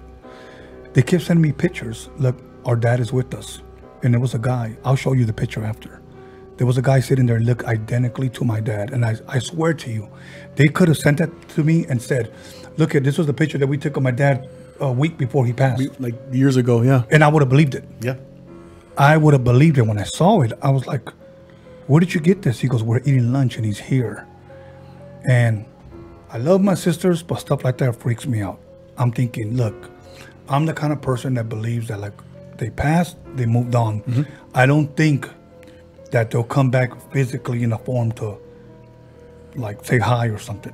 But that's just me. And I'm sure there are people that are watching or that are listening mm-hmm. that probably have seen their loved ones once again after they had already passed. And I don't know if that's something of a comfort for them, or because it's not something that I would accept as something comforting. I want to believe that they passed on, they're a memory now, mm-hmm. Because I deal with the fact that many times in the morning I get up, and to be quite honest, I say to myself, I'm gonna go get some breakfast. I'm gonna call my dad to see if he wants to go. And I realize he's not here. He's not here. Yeah. And that happens to me a lot. So, but anyways, brother, if there's any other thing that you want to share, you can before I get to this, or we can start right here. Jump on it. Yeah. Okay. This one right here, it is by Joe Ramirez, Reappearance of a Longtime Friend. That's what he named it. And it says, here's one of several stories, nice and compact. He said, my grandfather used to leave the house in Mexico every summer to come to California and work in the fields. At the end of the 2 months, he returned him to Mexico, and I drove with him to check on his property. He waved at his neighbor and best friend, Don Juanito, who was sitting on his front porch at about noontime. He shouted a brief hello and decided to go to pick up a 6-pack of beer to catch up on things and have a chat. When we returned with the beer, we found 2 young ladies locking Don Juanito's gate with a padlock. So we asked where the owner of the house went, and with a serious face, they told us their grandfather, the man who lived there, died 2 weeks prior. I was 14 years old and terrified, and I never forgot that moment. So this is Joe Ramirez, Reappearance of a Longtime Friend. So apparently their father would come to work the fields over here, return back after 2 months. They saw a guy named Don Juanito, which happened to be his father's best friend. They waved hello, whatnot. So they left to go get a 6-pack. They come back. 2 women are there, and they said, he died. I've heard of stories like that once again, like we just finished talking about, that we see loved ones and we find out possibly either they died or they had already died, but we see them again, like what I just shared. Anything you want to share right here? I had a neighbor, unfortunately, he passed away in front of me. I won't go into details. And coincidentally, we were associated through his brother, and I used to work with his brother. And so once we all connected the dots, me and the neighbor, let's say his name was Mark, we became really good friends. I woke up to a skirmish, something happened, and he was shot dead. He was shot dead in the alley in the complex behind me. I leave. I moved out just I felt uncomfortable. I saw him multiple times because when I would drive home from work, I would take the same route. Right. And he would take the bus. He didn't drive. He was a big dude. He stuck out, tatted up, whatever. And so I would see him at the bus stop. I would stop in my work truck, pick him up, take him home. Hey, why wait for the bus? I'll take you home. I drove past that bus stop in my personal car, saw him sitting on the bench twice. Wow. I go to the gym that we used to go to, and I see him occasionally. I could have sworn it was him. He had a hoodie on, and he's coming down with his gym bag, and big structure, big statue. It looked like him. He smiles at me, and he's like, hey, how you been? Didn't say how you doing, he says, how you been? And I'm thinking, did that guy just ask me how I've been? And it looked like Mark. I'll just say his name is Mark. And I looked back and the guy was gone. And so I called the brother who I'm friends with, and he's like, he answers the phone like this, "What's wrong?" I said, "I don't know how to tell you this, but I've seen Mark 3 times already." And then the brother, who was my friend, says, "He's came to me twice in a dream, and I've seen him once on the street." So it was just weird to just keep seeing images of him, and maybe it was figment of imagination, but I saw him twice at the same bus stop. I'll drive past and pick him up, and I saw him once at the gym. And if it was, let's say someone that resembled him, he said, "Hey, how you doing? You know, just being nice to someone." Right. He said, how have you been?" Ask me generally, "How have I been?" Why would a stranger not ask me how have I been? Like, if you say how I've been, that means you obviously know me from somewhere. Yeah. But just the resemblance was it looked like him. Yeah. See, those are things that are unexplainable. Yeah. You know, I have a friend from Hollywood, lives in Hollywood, is in the music business, calls me up one day. I want to say it was, I don't know, 98, if I'm correct. We've known each other for a long time. Bought a nice house up there. Okay. Said he's talking to his neighbor. He goes, "I've been away on the road for about a month and a half. I come back and I talk to him. Hey, what's up?" He's working on an old school Volkswagen. That's what he said. He's fixing the engine. Talk to him. I go, how long did you talk to him for? Now keep in mind, I'm asking this after he told me the story. He goes, "Only for like 5 minutes." And we were just talking. He was smiling. And I was like, he goes like, "Here's what happened." He says, "So I leave for about a week. I come back. I knock on the door. Hey, you know what?" And I'll just say the name Jeff. You know, I don't want to say the guy's name. And that his daughter came out. He goes, "Now, I didn't know that he had a daughter. And now I'm here cleaning out his place." And he said, "Oh, but where did he go?" He goes, "Oh, my father passed away a month ago." And he said, "No, I was just talking to him like last week. I told him I was going to go away for a week." He goes, What did he say to you?" He goes, "No, he was fixing his Volkswagen." He goes, "That Volkswagen was sold a month ago." That's crazy. He's telling me this, "Tone, I saw him. He was fixing his Volkswagen." He goes, "And no, it was him. He's talking to me. He's always telling me, hey, buddy. He goes, "I didn't even know he had a daughter." The daughter's there cleaning up his place." And he goes, so I said, "Show me a picture of your dad. Make sure we have the same guy." So he showed him. He goes, "That's the Volkswagen." He goes, "Yeah, it's light blue." He said, "He was just out here." That's he crazy. said, "Okay, when my mom comes, I need you to tell her this story." She goes, "Why?" He goes, "Because others have seen him too." We can't explain that, but I just needed to share that story because it went along with what this gentleman named, once again, Joe Ramirez, reappearance of a longtime friend, shares. Thank you for that. Here we have one called, just a story, Yvonne Maldonado. Okay. Hey, my name is Yvonne Maldonado. I have followed everything about paranormal. It was always brought my attention. It's the way she wrote it, so please bear with me. My attention a few years back, I had something happen to me where I was in ICU for about 5 days. At one point, I heard my abuelito's voice telling me it was not my turn to go back to my kids. Ever since the day, I've noticed that I have the ability to feel and see and hear things that are not there. I can also sense things that are not there. It's hard, but I'm learning to live with it. It's scary because even if you don't want to, energy comes to you and you can't stop it. I've always asked myself, what can be done to kind of stop that? Hope you have some kind of help for me. Thank you. Greetings from Livingston, California. There was a couple of little typos right there. So pretty much what she's saying is, I guess I follow the paranormal for a few, I guess it's always been brought to my attention a few years back. She was in ICU. I guess she heard her abuelitos tell her it's not your turn, go back. But ever since then, I guess she's been sensitive to things. She could hear things, see things, things that are not there. She says, "That's kind of scary. What can I do to pretty much either stop it, slow it down, or whatever?" I'm going to give you a very wise answer. Honestly, I don't know. How do you stop that? How do I stop from shaking hands with someone and seeing things that I see? You can't, because you don't know when it's going to happen. Some people are very intuitive. I think we all are to a certain capacity. Yes. Some are a little more sharper than others. Just like when you shook that person's hand, you got certain feelings.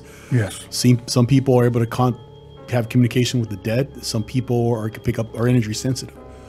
My beliefs, I think we all are to a certain level. It's just like some people are meant to be mechanically inclined. Some people are more inclined to be, administrative position. When it comes to intuition, I think it's just, it's different levels of perception. She just might be so fine tuned to it that she can't turn it off. Yeah. And there's people that and I have friends and so forth. They're so sensitive to it that sometimes they cannot be out in public or certain places without spirits approaching them and to start speaking. And I'm having a conversation with this person. She'll hold on a second, and someone's talking to her, and it's this spirit picked up on her, how sensitive she is, or she can't go past graveyards, churches, old neighborhoods. And she's done tarot readings for me, this person I'm speaking to. Yeah. And when she's done for me, she'll stop in mid-sentence, hold on a sec, and she'll give me more information because someone approached her. I don't think it's something, this again, my belief, and everyone's each his own. I don't think it's something you can necessarily turn off. It's just how sensitive you are. Yeah, some people would even go as far as saying that it's a gift that's been given to you. Many times, a lot of these gifts we just don't ask for, Then there's the question, who gave it to me and why? A lot of these questions, we don't know. This is it's called Freaky Tale. This person wants to be anonymous. Okay. And it says, one evening when I was 17, my siblings and I were watching TV. I got up to use the bathroom. As I opened the door to the bathroom, something in me felt weird. I don't remember shutting the door when I opened my eyes. 2 unlit candles that my mom had over the toilet were spinning in place. I stopped them and went back out and asked if we had an earthquake. Everyone said no. I went back towards the restroom, and before walking in, I looked towards my parents' room. Something in me was telling me to go towards it. I did. As I walked into my parents' room, I see a dark shadow. The shadow shoots up towards the ceiling. As I'm hitting light switch, the light bulbs pop. That was the first time I had ever witnessed anything paranormal. Until this day, it freaks me out. Tony, last episode, you briefly talked about the King James Bible. I have a sister that has been reading it, and since she's started, she's been a totally different person. Very negative and distant. You guys touch on it more. Thank you. Love the show. Okay, so when he was 17 years old, he walked into the restroom.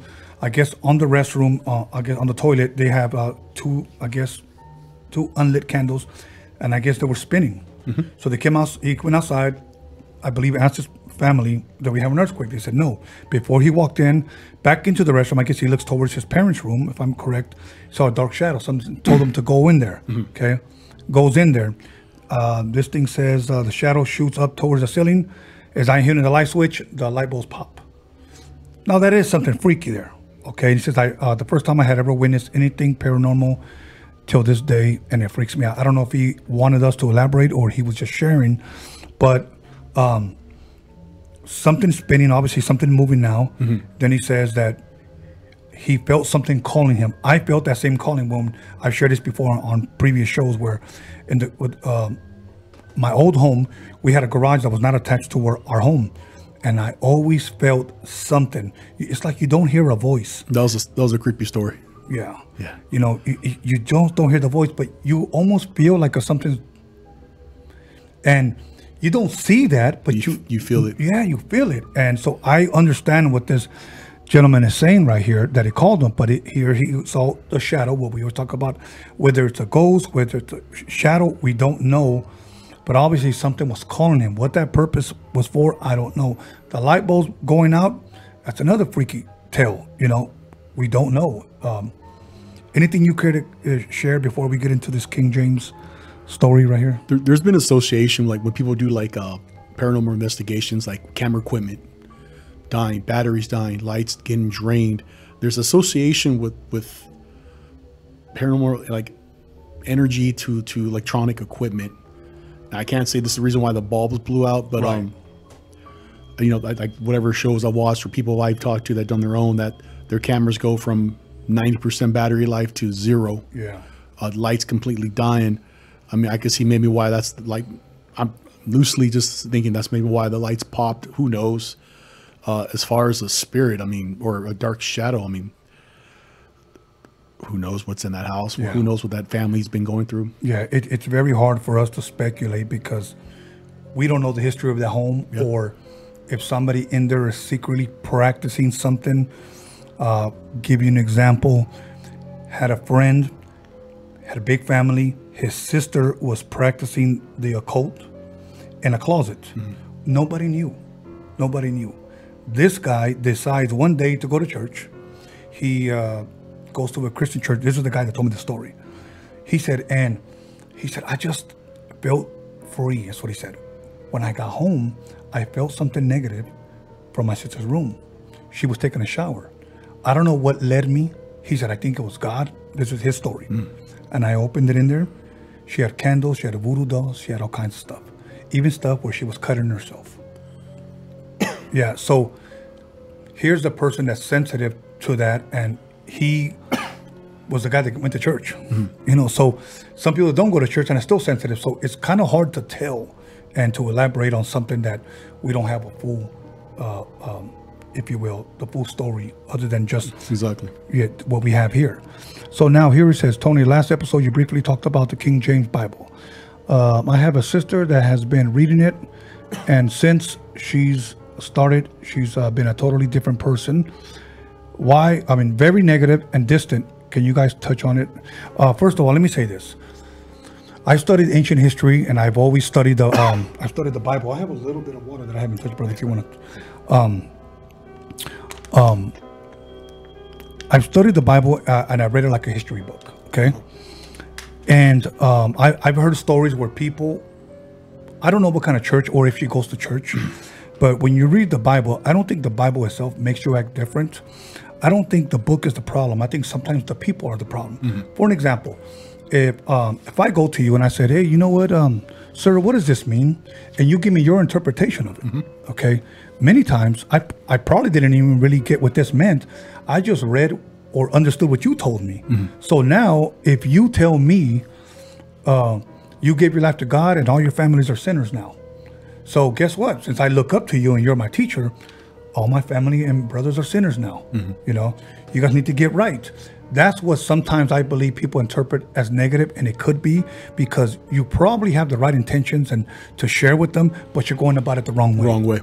And I think that's a lot of people. They're so gung-ho that they don't realize that they're insulting people, you know, and people interpret that as negative. And you've already turned the people off so much that they're never going to listen to you. So I think also a lot of times when people get involved with whether it's the Bible, whether it's other faiths or whatever, it all depends on how you approach people. I think it's a delivery too, and you have to understand they might not have the same beliefs or feel the same way, you know, the same strength as far as the passion for it. You know, I might be a watered down Catholic and you might be a born again. Right. You know, it's all interpretation and just the way you deliver it, I believe. Yeah. Let me share this one story, and hopefully this helps. This is a guy that he would read the King James 1611 Bible. And here's the funny part. He told me he was a Christian. So he said. And one day we were hanging out on a Saturday. And I said, just hang out. We're going to grab a couple of beers or whatever. And here's what he said. Nah, man, I got to be in church on time. He said, because I don't want to get whipped again. Really? That's exactly what he said. And I gave him that look.